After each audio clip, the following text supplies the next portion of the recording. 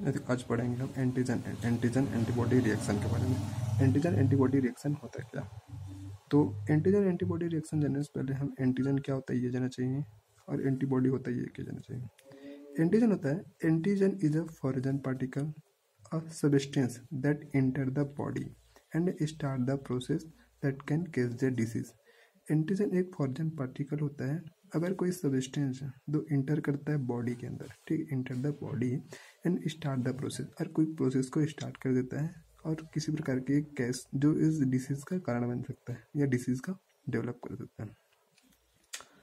The body then usually produce substance antibodies to fight the antigen. हमारे body में आमतौर पर एक सब्सटेंस होता है, सब्सटेंस प्रोड्यूस होता है, दैट इज एंटीबॉडीज। वह क्या होता है? टू फाइट द एंटीजन, और एंटीजन से फाइट कर सकता है, ये एंटीजन से लड़ सकता है। एंटीजन को एजी से डिनोट किया जाता है। आते हैं एंटीबॉडी। एंटीबॉडी होता है क्या? N antibody AB is also known as immunoglobulin. Antibody को इम्यूनोग्लोबिन कहा जाता है। Is a larger Y shape protein produce mainly by plasma cells. ठीक, क्या होता है? एक इम्यूनोग्लोबिन होता है और यह एक वाई शेप का होता है, लार्ज वाई शेप का प्रोटीन होता है जो प्लाज्मा सेल के द्वारा प्रोड्यूस होता है। That is used by a immune system to neutralise the pathogen such as the pathogenic bacteria and virus. कोई पैथोजेनिक बैक्टीरिया और वायरस है, ठीक है, कोई पैथोजेनिक बैक्टीरिया और वायरस है, तो उसके पैथोजन जो होंगे, पैथोजेंस होंगे, उसको न्यूट्रलाइज कर देंगे। किसके द्वारा? इम्यून सिस्टम के द्वारा, by the immune system. Immune system के द्वारा उसको न्यूट्रलाइज कर देंगे। अब उसके रिएक्शन देखते हैं। रिएक्शन क्या होता है? एंटीजन बिटवीन एंटीजन, ठीक है, the interaction between antigen and antibody is called antigen antibody reaction. जब कोई एंटीजन, ठीक है, और एंटीबॉडी क्या करेंगे? इंटरेक्शन होंगे, तो उसी को बोलेंगे ना antigen antibody reaction. It is the abbreviated as antigen antibody reaction, AG-AB reactions. इसको शॉर्ट फॉर्म में AG-AB रिएक्शन भी कह सकते हैं। Antigen antibody reaction is the basis of humoral immunity और antibody mediated immune response. Antigen antibody reaction की जो basis होती है किसके ऊपर होते हैं? Humoral immunity. ह्यूमरल इम्यूनिटी हम लोग पता है, ह्यूमरल जो इम्यून होता है, हमारा इम्यून सिस्टम होता है जो ह्यूमरली होता है, तो इसको ह्यूमरल इम्यूनिटी कहते हैं। एंटीबॉडीज मेडिएटेड इम्यून रिस्पॉन्स होता है, ठीक। Antigen antibody reaction is characterised by the flowing सैलेंट feature. इस एंटीजन एंटीबॉडी की हम जिसकी निम्न प्रकार के फीचर देख सकते हैं। पहला क्या होता है? Immune complex. जब when antigen and antibody are brought together, the antibodies binding with the antigen to form a complex molecule called a immune complex or antigen antibody complex, AG-AB complex। जब कोई एंटीजन, ठीक, antigen और antibody किसी together, जब दोनों साथ में अगर एंटीबॉडी से बाइंड करते हैं, ठीक है, जब एंटीजन एंटीबॉडी बाइंड करते हैं तो एक कॉम्प्लेक्स का फॉर्मेशन होगा, तो हम उसे क्या बोलेंगे? इम्यून कॉम्प्लेक्स बोलेंगे। That is called the antigen antibody complex.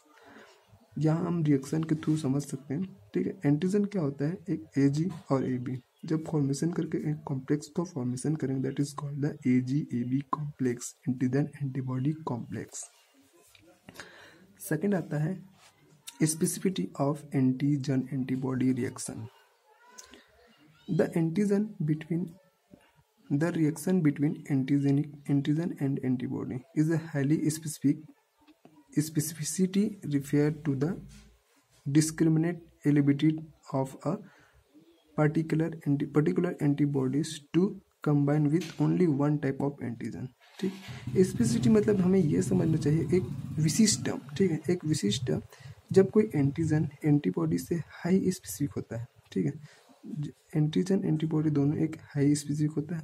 जब specific repair the discriminate ability to the particular antibody, जब कोई एंटीबॉडी किसी पर्टिकुलर एंटीजन से एक स्पेसिफिक टाइप से अगर बाइंड करेगा तो उसे हम specificity of antigen antibody complex कहेंगे।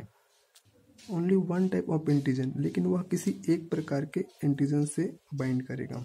ठीक, एग्जाम्पल जैसे समझ सकते हैं कि the specificity of antigen antibody can be compared to lock and की सिस्टम। जैसे कि कोई लॉक होता है, ठीक, उसको खोलने के लिए कोई स्पेसिफिक की होती है, तो इसे हम एक लॉक एंड की सिस्टम के थ्रू समझ सकते हैं, ठीक है। A standard lock can be open by the own की, only us antibody can be react with the only antigen, ठीक है। तो क्या होगा, जैसे कि एक उस एंटीबॉडी को ही कोई स्पेसिफिक एंटीजन से बाइंड करेगा, that is called the specific antigen antibody reaction. तीसरा है binding site of antigen and antibody. Binding site हम समझ सकते हैं कि बाइंडिंग साइट उस एंटीजन एंटीबॉडी उस बाइंडिंग साइट पर जो बाइंड होगा, that is called the antigen antibody binding site. In antigen antibody reactions, the antibody attached with the antigen, the part of the antigen which combined with the antibodies is called epitope or antigenic determinants. As antigens may be contain 10 to 50 antigenic determinants. जब एक antigen और antibody की reaction करेंगे, किससे, antibody attached with the antigen, antibody किससे attach होंगे, antigen से होंगे। द पार्ट ऑफ एंटीजन, अगर कोई पार्ट है एंटीजन का, ठीक, किसी कंबाइन करता है विद द एंटीबॉडी, उस एंटीजन का पार्ट को हम कहेंगे इपीटोप, इपीटोप कहेंगे, ठीक। इपीटोप और इपीटोप को और कहते हैं एंटीजेनिक डिटर्मिनेंट। एक एंटीजेनेट में भी कंटेंट 10 to 50 एंटीजेनिक डिटर्मिनेंट्स होता है। उस एंटीजन में 10 to 50 एंटीजेनिक डिटर्मिनेंट हो सकते हैं। उसके the part of the body, the part of antibody which combine with the antigen is called paratope. कोई पार्ट है एंटीबॉडी का, एंटीबॉडी का पार्ट है, अगर कंबाइन करता है एंटीजन से, तो उसके कंबाइन करते उसे हम क्या कहेंगे, पैराटोप कहेंगे, ठीक, पैराटोप कहेंगे। और एंटीजन बाइंडिंग साइट भी कह सकते हैं, और उसको एंटीजन बाइंडिंग साइट भी कहेंगे। Most of the antibodies are bivalent having 2 binding sites. Most जो एंटीबॉडीज होंगे वो क्या होते हैं, बाइवेलेंट होते हैं, ठीक है, और 2 बाइंडिंग साइट होंगे। जब बाइवेलेंट है तो जाहिर सी बात है उसका जो 2 बाइंडिंग साइट होगा। बट द एंटीबॉडी आईजीएम, ठीक है, आईजीएम मतलब एंटीबॉडीज बहुत से टाइप्स होते हैं, आईजीएम, आईजीए, है ना, आईजीई, आईजीडी, ये सब होते हैं। तो आईजीएम इज अ मल्टीवेलेंट होता है, उसमें मल्टीवेलेंट होते हैं, ठीक है, having a 5 to 10 binding site, उसमें 5 से 10 बाइंडिंग साइट होते हैं। I want explain this, so the diagram, ठीक। दैट इज द एंटीजन, ठीक है, antigen that needle form a epitope, ठीक, एपिटोप एंटीजेनिक डिटर्मिनेंट्स एंटीबॉडीज, ठीक, बाइंड करेंगे। और that is the paratope antigen binding site, जो रिएक्शन करके bond to the antigen antibody complex, that is the कॉर्डन of, जब bind करते हैं, ये इसका पैराटोप, ये उसका एंटीजेनिक डिटर्मिनेंट साइट मतलब एपिटोप है, और ये पैराटोप जो बाइंड करते हैं एंटीजन एंटीबॉडी कॉम्प्लेक्स का फॉर्मेशन करते हैं, ठीक। चौथा आता है binding force of antigen antibody. जानते हैं कोई एंटीजन एंटीबॉडी कोई भी बाइंडिंग होंगे तो उसमें एक फोर्स लगेगा और फोर्स जनरेट होगा, तो उस फोर्स के बारे में पढ़ते हैं कि कौन कौन सा उसमें फोर्स होता है, ठीक। The binding with antigen antibody is antigen antibody reaction due to the 3 factors. इसमें 3 फैक्टर्स हो सकते हैं। पहले ए होता है closeness between antigen and antibody, B होता है इंटरमोलिकुलर फोर्स, और सी होता है एफिनिटी ऑफ एंटीबॉडीज, ठीक। पढ़ते जाते हैं, पहले हम एक्सप्लेन करेंगे closeness between antigen and antibody को, ठीक। When the antigen and antibody are closely fit, strength of body antibody binding is good। अगर कोई एंटीजन है और एंटीबॉडी है, दोनों क्लोजली फिट होंगे तो उसकी स्ट्रेंथ और उसकी बाइंडिंग अच्छी होगी और गुड होगी। मतलब अगर कोई चीज़ अंदर से मजबूत पकड़ है तो जाहिर सी बात है उसकी स्ट्रेंथ क्या हो, जो मजबूत हो जाएगी। When the a part of binding strength is low, अगर कोई उसके ऊपरी भाग से अटैच्ड है या बाइंडिंग हुई है तो उसकी स्ट्रेंथ क्या हो जाएगी, लो हो जाएगी। That is closeness between antigen and antibody. Now explain B. The force which apart between two macromolecular, as for example between protein and protein, also exists the between antigen and antibody in AgAb reactions. अगर कोई force मतलब force के through ही अगर कोई micromolecule है वो force के through bind हो गए, फॉर एग्जांपल जैसे बिटवीन प्रोटीन और प्रोटीन आल्सो द, अगर एंटीजन एंटीबॉडी बाइंड करेंगे तो क्या बोलेंगे, एंटीजन एंटीबॉडी कॉम्प्लेक्स रिएक्शन बनेंगे. The intermolecular force which the operate, ठीक है, operate between antigen and antibody are non covalent force are the four type of.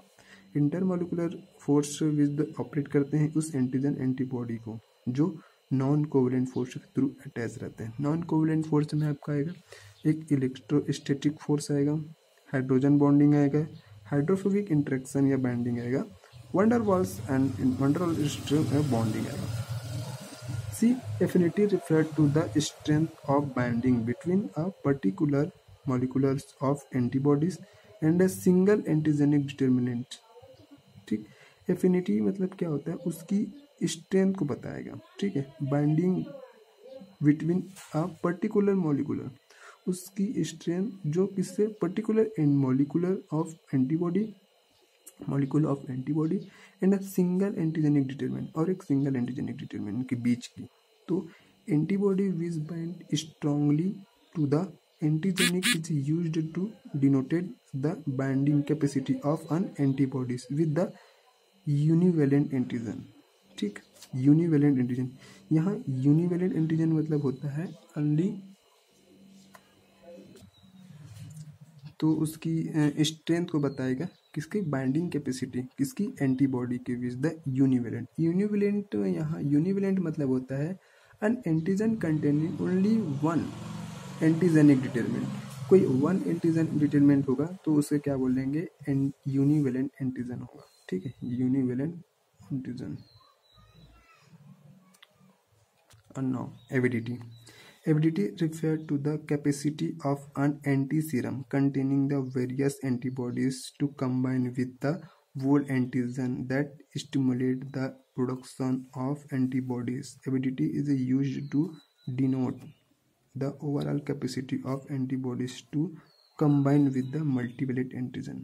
सही सी बात है, एविडिटी उसकी कैपेसिटी ऑफ उस एंटी सीरम की कैपेसिटी को बताता है. ठीक है, कैपेसिटी को बताएगा, और कंटेनिंग द वेरियस एंटीबॉडी, और उस किस एंटीबॉडी से कंबाइन करेगा, कंबाइन विद द ओल एंटीजन, और किस एंटीजन से बाइंड करेगा, that stimulate the production of antibody, और उस स्टिमुलेट होकर कौन सा एंटीबॉडी का प्रोडक्शन करेगा. Avidity is used to denoted the overall capacity of. तो एविडिटी का हम यूज करते हैं उसकी ओवरऑल कैपेसिटी किसकी, एविडिटी एंटीबॉडी की, to combine with the मल्टीवैलेंट antigen, तो कंबाइन करते हैं मल्टीवैलेंट एंटीजन से. यहाँ हम रिएक्शन के थ्रू एक्सप्लेन करना चाहेंगे क्या होता है, NABN प्लस MAG. NAB मतलब होता है नंबर ऑफ एंटीजन, और MAG मतलब होता है एंटीजेनिक डिटरमिनेंट. द रिएक्शन करेंगे antibodies and number of antigen and antigen determinants. Avidity is the strength of the bond after the formation of antigen antibody complex. दोनों strength बताएंगे और bond effect का formation करेंगे, antibody antigen complex. ठीक, A multivalent antigen has many type of antigenic determinant. दो मल्टीवैलेंट antigen होंगे. Has मल्टीवैलेंट antigen क्या होता है, तो मल्टीवैलेंट antigen is the many types of antigenic determinant, मतलब बहुत टाइप से एंटीजेनिक डिटरमिनेंट्स होंगे. ठीक है, और व्हेन इट इज इंजेक्टेड, जैसे कि अगर कोई इंजेक्ट करेंगे ब्लड में, ठीक है, अगर इंजेक्ट करेंगे कोई एंटीजन को ब्लड में, तो determinant the stimulate the production of particular antibody, किसी पर्टिकुलर एंटीबॉडी में, तो the various antibodies production by single antigens combine with the different antigenic determinant of the antigen. अगर सिंगल एंटीजन है तो combine with the different antigenic determinant of the antibody of the antigen. Now explain this diagram and अगर कोई मल्टीवैलेंट antigen है, तो अगर मल्टीवैलेंट antigen है तो जाहिर सी बात है वो डिफरेंट टाइप ऑफ एंटीबॉडीज से वो रिएक्ट कर सकते हैं, ठीक है। अगर कोई एंटीबॉडीज अगर रिसेप्टिव रहते हैं तो वो सिर्फ एंटीजेनिक डिटर्मिनेंट्स होंगे, उसके जो टाइप अटैच्ड होंगे, ठीक है। एंड बॉन्ड्स इफेक्ट क्या होता है, बोनस इफेक्ट क्या होता है? Antigen antibody reactions, the antibody not only bind with the antigen but also the antigens are bridges by the single antibody. अगर कोई एंटीजन एंटीबॉडी रिएक्शन हो रही है तो उसमें केवल एक एंटीजन होंगे with the antigen but also antigens are bridged by the single antibody. अगर एक एंटीजन है, ठीक है, नहीं, अगर दो एंटीजन है और एक एंटीबॉडी है तो कैसे बाइंड होगा? नहीं बाइंड होगा, ठीक है। उसी प्रकार इन सम केसेस अब टू एंटीजन, यदि to antigen may be bridge bye a single antibody, ठीक है। अगर कोई सिंगल एंटीबॉडी है तो ब्रिज का फॉर्मेशन नहीं होगा, such as binding as a week हो जाएगा। तो उसकी जो बाइंडिंग होगी, अगर एक एंटीबॉडी है, ठीक है, और दो एंटीजन रहेगा, दो एंटीजन है और एक एंटीबॉडी है, तो उनके जो ब्रिज का फॉर्मेशन होगा और ब्रिज बनेगा वो क्या हो जाएगा? एक वीक हो जाएगा, वीक होगा। And the antigen antibody reactions may be reversible in such cases. तो उनकी जो रिएक्शन होगी उन रिवर्सिबल होगी। But when two antigens are bridged by two antibodies, the binding will be strong and the antigen antibody complex will not dissociate।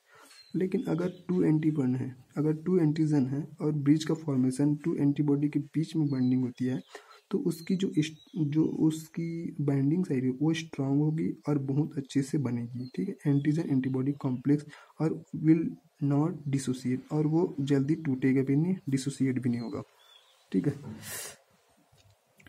आगे देखेंगे, इस phenomena से मतलब ये बताता है कि extra strength to the antigen antibody complex by the binding of two antibodies to antigens molecules is called a bonds effect। तो ये वही bonds effect को दर्शित करता है। The bonds effect is highly possible because the antigens are the multivalent and there are many type of antibodies।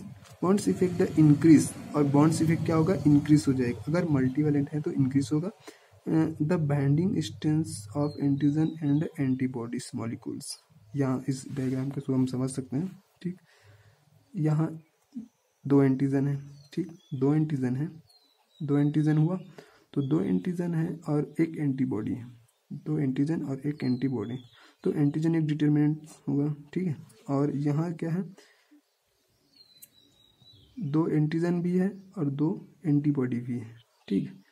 तो क्या होगा यहाँ?